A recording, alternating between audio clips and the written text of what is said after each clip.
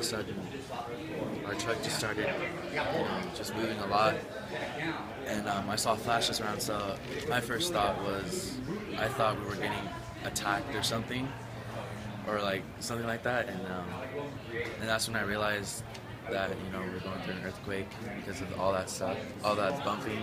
I don't know how you can describe it, but it was just crazy, and yeah, like all the power went out just like that, and we went outside and to see what was going on, and I see people just outside with their flashlights and.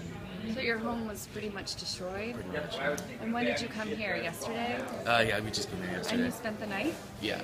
And how did that go?